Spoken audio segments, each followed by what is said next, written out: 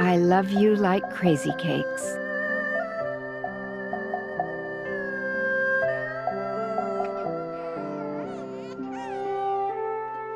Once upon a time, in China, there was a baby girl who lived in a big room with lots of other babies.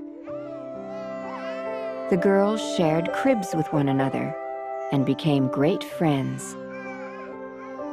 The girls had nannies to take care of them, but each was missing something: a mother.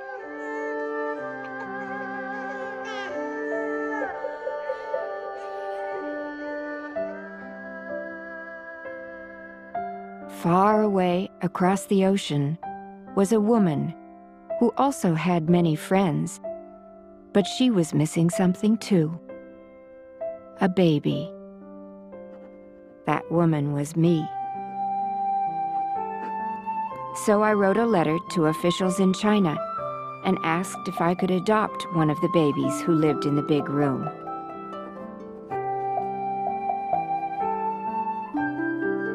Months later, I received a letter with a picture of a beautiful baby girl.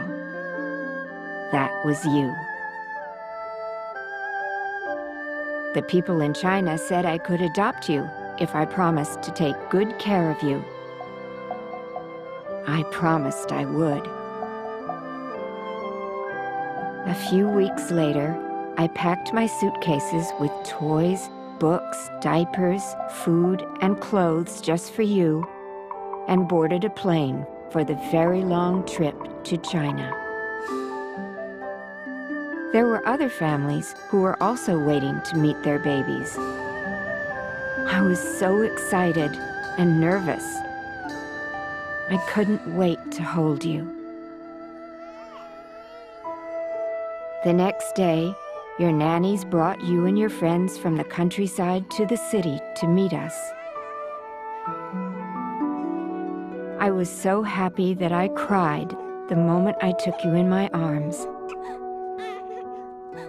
You cried too.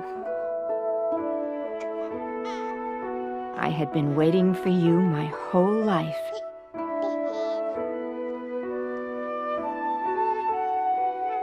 I brought you back to the hotel and sat you down on the bed to get a good look at you. You sat up so straight. Your rosy cheeks made you look like a soft pink doll. When you looked at me with those big brown eyes, I knew we belonged together.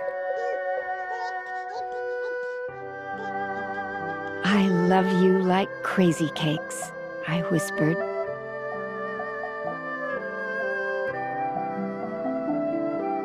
How did this happen?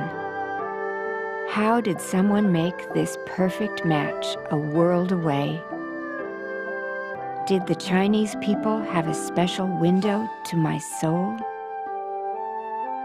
The first night, I laid you down in your crib made up with crisp white linens and new blankets from America. I tucked you in and kissed your little hands and tiny feet 100 times. I was falling in love.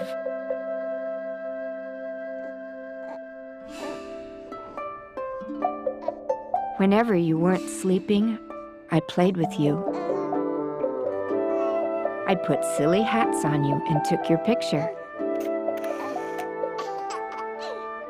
I stared at you while you napped. I know you were really awake and just pretended to be asleep so you could get some rest.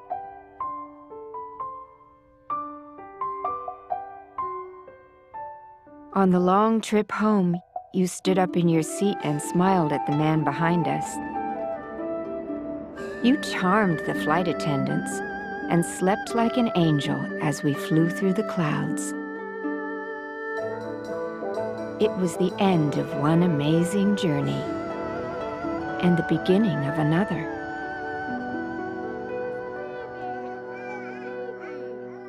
When we finally landed, your new grandparents, aunts, uncles, cousins, and friends were waiting for you with lots of hugs and kisses.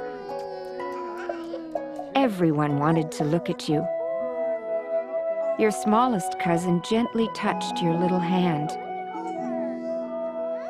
You cried when others took you from my arms and stopped when they brought you back. You and I had become so close so quickly. Your new room was filled with toys, stuffed animals, and a new crib.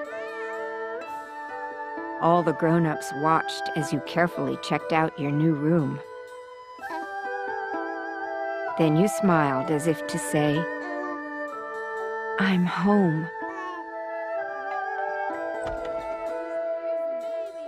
Flowers, cards, and presents arrived. More and more people came to visit you.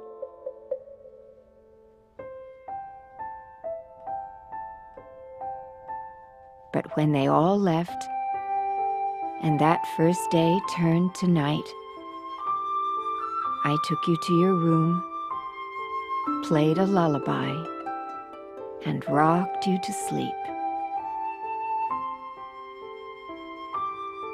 I held you tightly, kissed you softly, and cried.